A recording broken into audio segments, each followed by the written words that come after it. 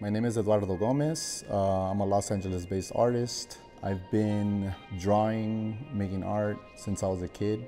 You know, growing up, my parents kind of nurtured that in me, telling me that I was good, I was talented, and you know, when you're a kid, you kind of like really take that in to heart.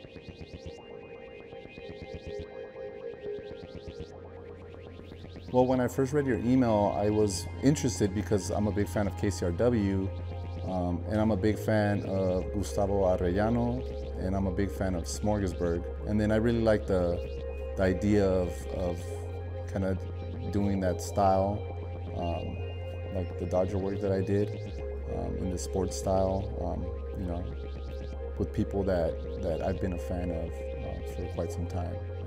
It was easy for me to just like kind of go back to that style and create something new and something that is, you know, part of our culture here in LA, part of the history of LA. Right now I'm really looking into like my own personal history and family and their story, like my parents coming from Mexico here to the United States and us being raised in a first generation Mexican household. I'm really digging into that, so I'm using a lot of imagery from, you know, personal photo albums and stuff to create about a new body of work based on that. There's so many different things that inspire me: sports, music, history, current events.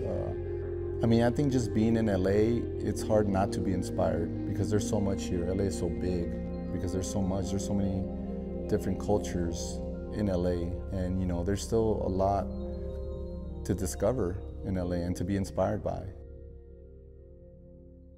So the big question, are you a fan of, which one are you a fan of, corn or flour? Yeah, I mean, it's kind of a cop-out to say I like both equally, but you know, it depends what you're eating. If you're eating tacos, most of them are corn.